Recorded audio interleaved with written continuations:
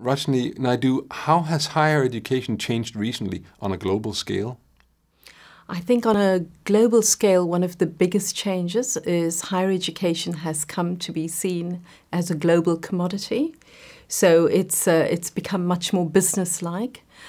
Some of the aims of higher education, which was about developing citizens, contributing to the common good, developing expertise, has now been complemented by the view that higher education is a global commodity, that both countries as well as universities can gain income from selling higher education to people who can afford it.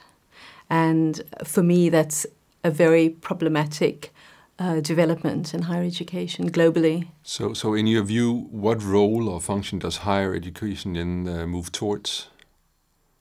Is there any, do you think this trend will continue?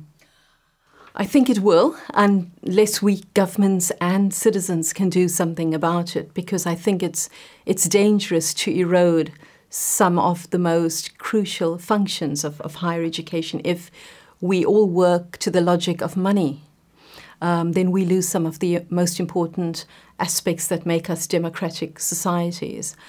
So I think I'm not against beneficial competition in higher education, but I think the type of competition that we have at the moment is leading to consequences that are not good for higher education and not good for society. So in your view, should universities then focus on educating for employability or rather wall themselves off from market-driven demands? I think universities have a lot of different functions in society, and we have to acknowledge that. So universities do educate for employability as well. We educate doctors and scientists, and we need those people in society. But at the same time, you also need to educate for criticality, for citizenship, for what is it to be a human being in a democratic society. And universities don't have to choose one or the other. They can do both. So in your view, are there any advantages, and which advantages might there be, of international competition between universities? I think that in some very few cases there's some small benefits of international competition. Sometimes universities in the public sector may be compelled to work in different ways, to focus more on their students, but I think the disadvantages outweigh the benefits. So rankings actually produce effects in universities that are very, very negative. Universities start trying to get Nobel Prize winners. They try to do well in the rankings, which doesn't mean the same as doing well in teaching or doing well in research.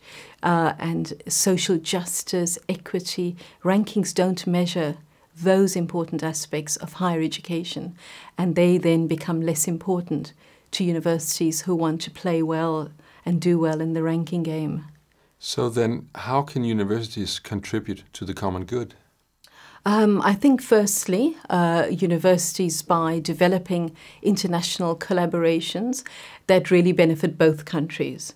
So if universities are linking up with low-income countries instead of basing the source of power where the money is or where the money comes from, the problems that higher education wants to help solve, the contributions that it wants to make, needs to be mutually agreed by both countries. And I think also reclaiming higher education as a critical space, as a space that can call truth to power, that can really tackle some of the most important issues that other organizations in society are not tackling. Consultancy agencies or pharmaceuticals, their research is very, very different.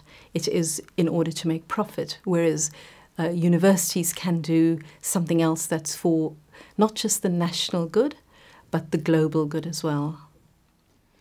Denmark is a nation of only 5 million people. Yeah. The economy is relatively strong and education is valued. What do you believe that educators and decision makers should be aware of and prepare for in Denmark? I think that Denmark has a very good education system, And I think there is this fetish at the moment in Europe worldwide to follow the Anglo-Saxon model, to become much more marketized, to have market competition, to dismantle the welfare state.